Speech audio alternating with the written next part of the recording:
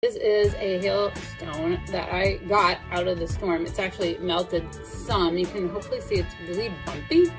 Has weird protrusions even after it's been in my freezer all night. So I decided to cut one in half to show you a little more about what hail is like inside.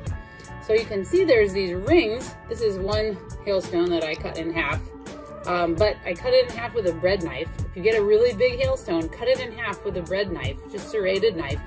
And you can see these rings inside. The hailstone has gotten thrown up and down inside the cumulonimbus cloud with such force and for so long that the supercooled water inside that storm cloud has got sublimated on. It's basically got attached to the hailstone, gets bigger and bigger. So due to how long those updrafts, very violent in the cumulonimbus cloud, keep that hailstone aloft, and they build up these crazy layers